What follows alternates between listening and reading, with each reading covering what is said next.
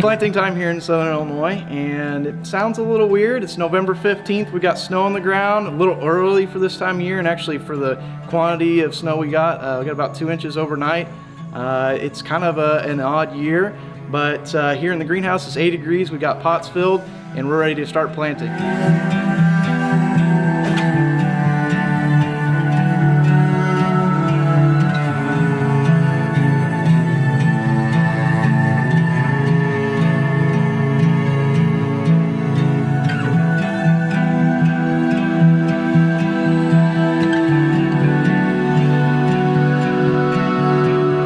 Today, our main goal is to get about 1,000 out of the 2,500 pots.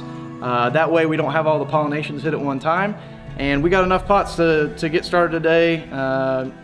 Probably get pollination started around January 1st. With that, I think we got enough work to get done today. Let's go ahead and get started and see what we can't get done today.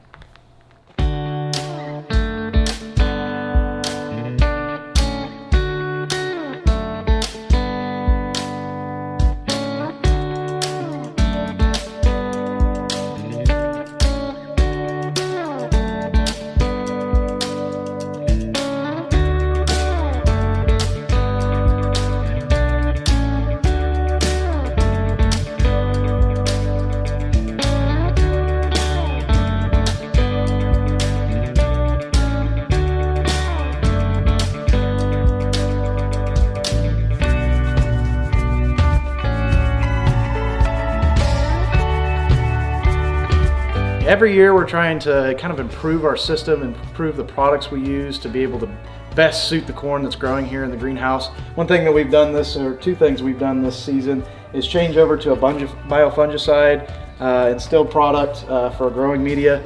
That way, last year we had some problems with fungus growing in this humid environment, hot humid environment. About the only place for a fungus to grow over the winter season, so we got kind of attacked pretty hard on the fungus. And so this year I'm going to try to hinder that by having this biofungicide growing media being used. And then we've also switched over and started using a 5 to 6 month 15-9-12 fertilizer. That way we have plenty of fertilizer moving out throughout the season. Some of the longer maturity things we can probably spend a little more time growing. Last year we were running out of nutrients in some of the longer maturity products. So that's one of the things that, two of the things that we're trying to change this year, maybe be a little better on, see if it doesn't work.